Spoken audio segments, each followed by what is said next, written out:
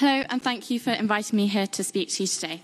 I can't tell you what this means to me, and I'm incredibly proud to be here.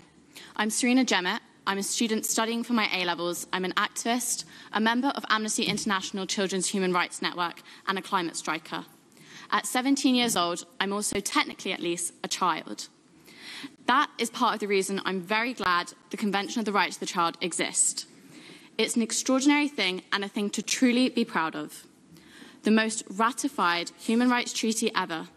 So many nations came together, and they did so to recognise, rationalise and ratify the rights of children. All children. From any nation, of any ability, of any religion, or none. For this, I want to say thank you. Thank you for doing that. Thank you for remembering children.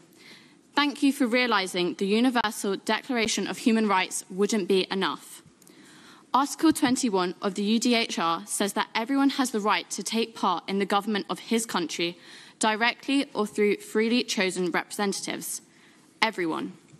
It also says the will of the people shall be on the basis of the authority of government. This will shall be expressed in periodic and genuine elections, which shall be by universal and equal suffrage. Universal and equal suffrage. So I ask you this, where is my vote? Is the Universal Declaration of Human Rights not universal, or are children not human?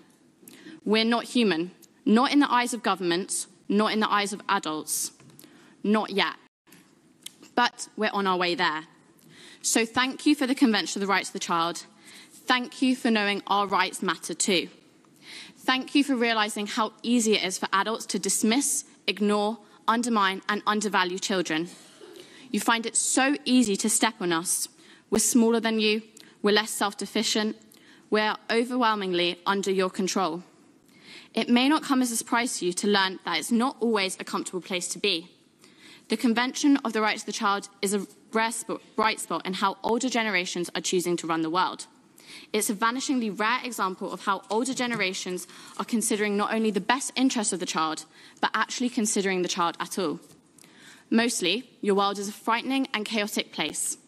There's war, there's poverty, leading to a refugee crisis and a rising rich and poor gap that threatens to leave whole generations behind. The best interest of the child was not considered when world leaders made these choices.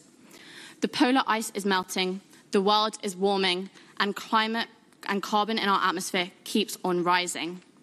It's not because you can't fix it, because you can. You're choosing to prioritise other things. The best interest of the child is not being considered when leaders make these choices.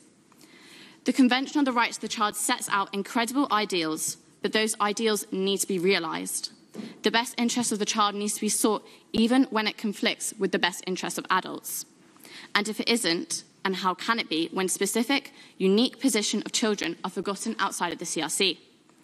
The language in which adults talk about children is a language of dismissal. You'll understand when you're older. You should be in school so you can develop into professionals of the future so you can solve all these problems. When you've been doing this for as long as I have. Even when it's positive, it's with dismiss. Don't you just love the innocent way children view the world? I do not think our panic at the world warming is innocent. I do not think our distaste at governments around the world prioritising profits over people is naive. So I want my voice heard now. I want to demand that the rights guaranteed to me by the CRC are made real, and I want to be able to complain when they're ignored, dismissed or blatantly violated. For the last year, Amnesty UK Children's Human Rights Network have been running a campaign to ask the UK government to ratify the third optional protocol of the Convention of the Rights of the Child. We delivered thousands of signatures to the government last week.